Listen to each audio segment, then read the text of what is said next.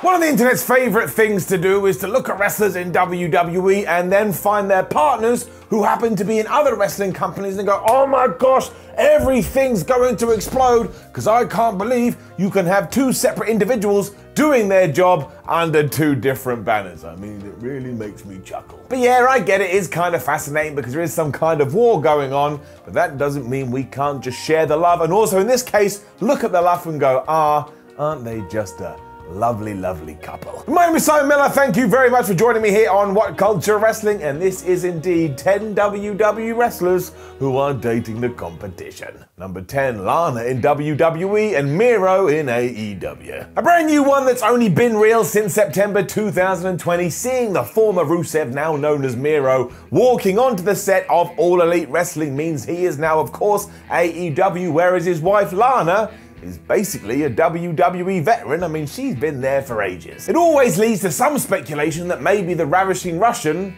who's American, may also jump ship, but somewhat oddly, this was summed up best by AJ Styles and AJ Styles' son, because when he was doing his weekly live stream and he was talking about Miro making his debut, his kid was like, wait a minute, what? How's that gonna work because those two are married? And AJ Styles just looked at the camera and went, it's a job, we're employees, I'm happy for him, there ain't really that much to talk about. And I was like, yeah, he's kind of right. It doesn't mean it's not fun to imagine, but given how joined at the hip they were under the watchful eye on Vince McMahon, I actually think this will give both a new lease of life. Hopefully they can flap their wings and succeed by themselves.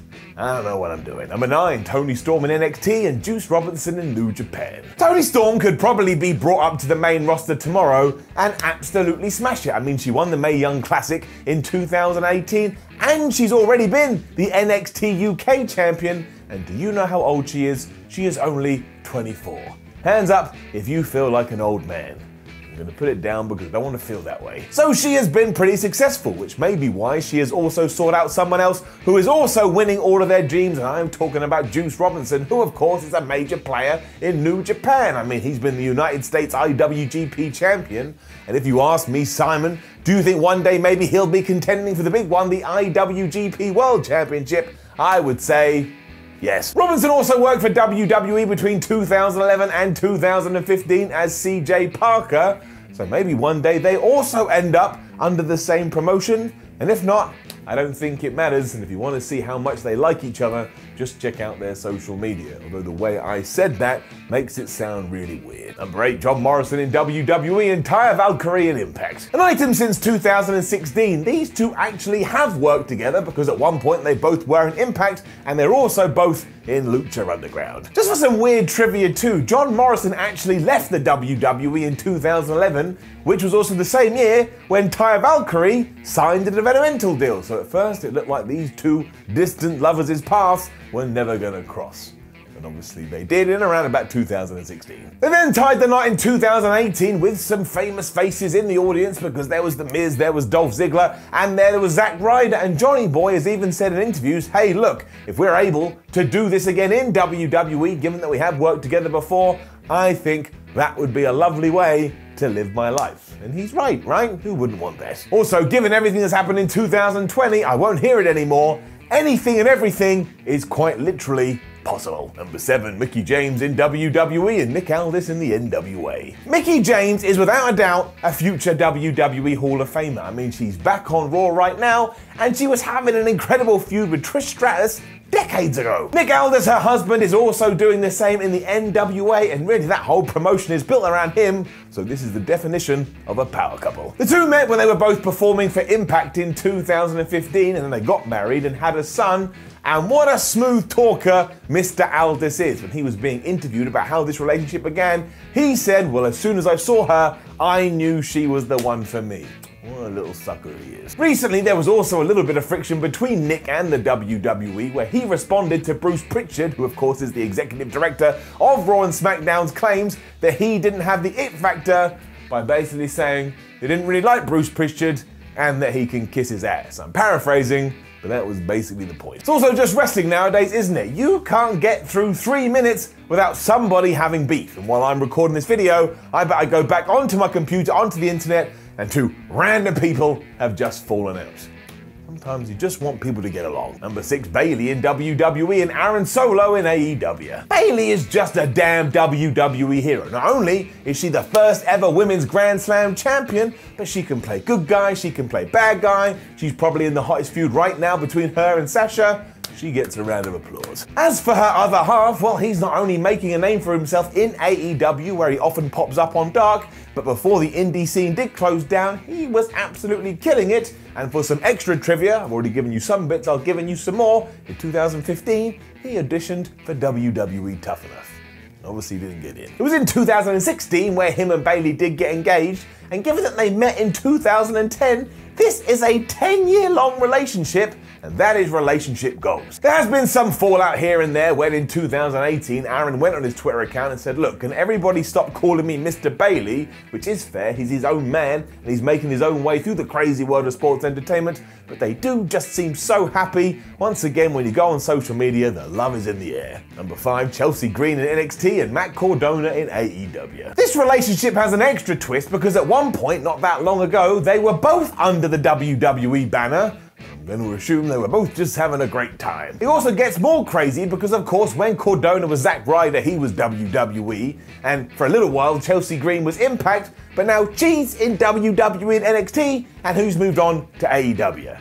It's just so many moving parts. Do you know how they met too? Well, they were introduced thanks to good friends Cody and Brandy Rose. And originally, Zack Ryder, Matt Cardona wanted none of this because he was like, look, I've dated wrestlers before, I'm not interested. But when he found out that she was a big fan of Disney, he slid into her DMs. And that is his words, not mine. Green has also said that her beau has been massively supportive of her wrestling career, and that just makes me feel good in the tum-tum. That's what you want, people lifting you up and not tearing you down. Number 4, Peyton Royce in WWE and Shawn Spears in AEW. These two actually met when they were both in NXT, because obviously Peyton Royce signed on there in 2015, and by that point Shawn Spears was Ty Dillinger, and he was like furniture in NXT, he had done it all. Apparently this all happened very quickly according to the former Iconic, because not only were they drawn to each other, for one reason or another, it was Shawn Spears, Ty Dillinger, who really helped her along as she was training. They married in the summer of 2019, and honestly, these two, once again,